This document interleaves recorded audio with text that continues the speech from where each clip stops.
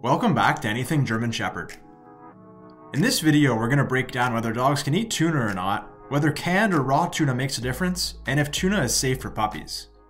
So, is tuna safe for dogs to eat? For the most part, your dog will be fine if they have a little tuna. However, this should only be in small amounts. Keep the portion sizes small, never give them a whole can, and don't give your pup tuna more than a couple times a month. As the sea has become contaminated with mercury, this metal can end up inside little fish in the ocean. Bigger fish like tuna eat those smaller fish, then the mercury ends up inside the tuna that we buy from the store. As a result, the tuna you give your dog can contain low concentrations of mercury, but as long as your dog only has tuna occasionally and in small amounts, they should be fine.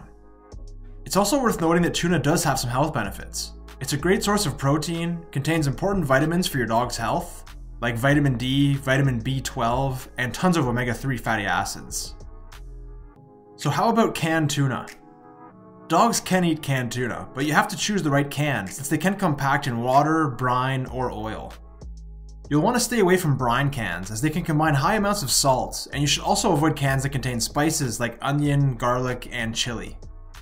Canned tuna and sunflower oil is safer than brine cans as long as they're fully drained. Compared to other oils, sunflower oil is lower in saturated fats, and in small amounts, can be good for your dog's fur and skin. However, the best option for your dog is tuna and spring water.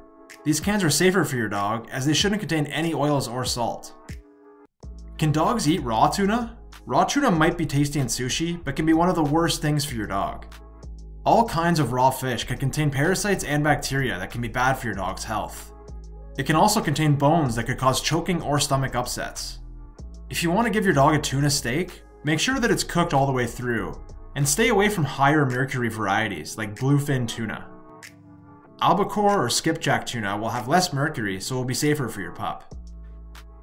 Puppies, on the other hand, should stay away from tuna altogether, as these amounts of mercury can be too much for their tiny stomachs, meaning the risk of mercury poisoning is higher compared to fully developed dogs. Thanks for joining us today. Feel free to subscribe to our channel and newsletter. We'll see you next time.